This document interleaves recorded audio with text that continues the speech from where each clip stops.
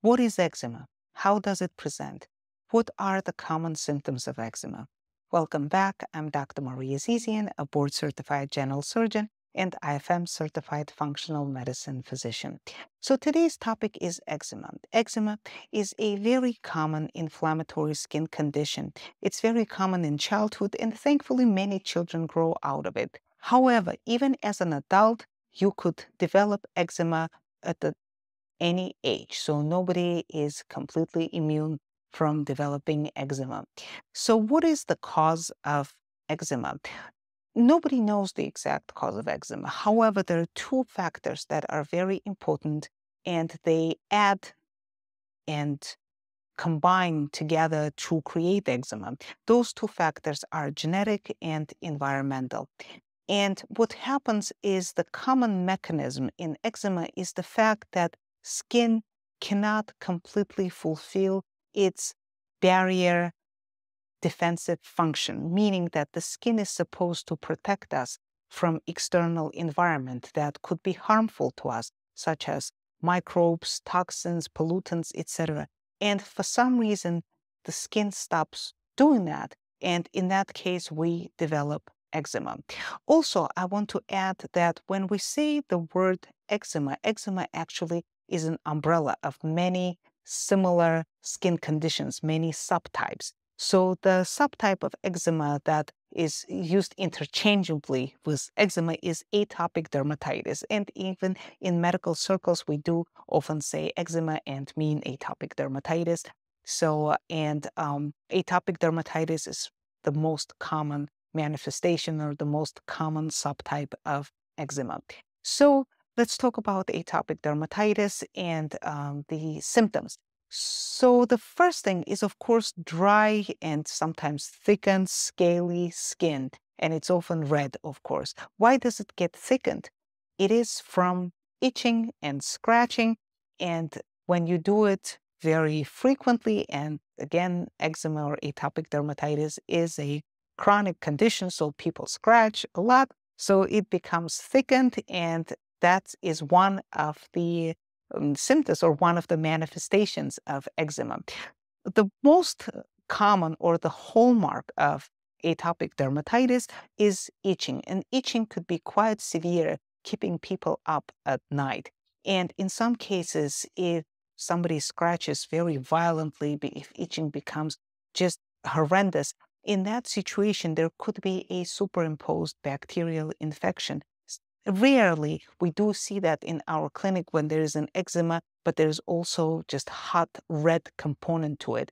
And the key word here that it's hot, because that warm representation of eczematous area is actually indicative of superimposed bacterial infection. And in that case, we do have to give antibiotics in addition to treating the actual eczema. So the next is often we have these brown-gray patches that could be anywhere on our body, including the trunk, face. They could have a very slight gray tinge to them. They could be red, brown, with gray tinge. Additionally, you can have a little bumps with fluid leaking out of them. Interestingly, talking about eczema, it's really a disease that could be characterized by dryness. And frequently patients say that. They say, well, I have this patch of dry skin. And they're exactly right, because for some reason we're leaking moisture out of our body. So, and that's an important characteristic of eczema. Also, you can have these dryness and peeling and cracking, what we call in the medical world fissures, on the palms of our hands and soles of our feet. And that's also actually a subtype of eczema that is seen not infrequently, I would have to say. Where would you see, on which parts of the body would you see eczema? Like I started saying, on the palms and soles. Additionally, with the classic, the hallmark of eczema, like a textbook eczema presentation, is on knees and elbows. However, it has to be on the inner component of the elbows and on the back of the knees. Those are classic places for eczema. Why is it so important, the exact location? Because another skin condition that has a different mechanism, and it's called psoriasis. I'm sure you have heard of it. Psoriasis also affects the same areas, knees and elbows, but for elbows, it's the outer component of the elbows, and for the knees, it's the anterior component of the knees that are affected in psoriasis. So that's a textbook distinction between those two conditions. But I have to say that in real life, it's not always a textbook presentation, and sometimes you could have a mixed presentation in either eczema or psoriasis patients. So clinical diagnosis is the key, so it's not just one difference, one distinction. Other than that, in eczema or atopic dermatitis, you can have any of your body affected. It could be face, neck is very common, chest area, extremities, back. So not many areas of the body are spared. So the next topic is what triggers eczema. There are many triggers. So the obvious triggers are something like irritants, and it could be detergents and soaps and shampoo. So we always recommend hypoallergenic, all of these types of products. The second group, which is even bigger, it's allergens. And allergens could be dust mites, could be pollen, but also don't forget that allergens are the foods. And this is a topic that's dear to my heart because we do talk about food sensitivities a lot and how they affect our skin. And eczema is one of these skin conditions that is very affected by the foods that we eat, for example, by dairy, which is a very common trigger.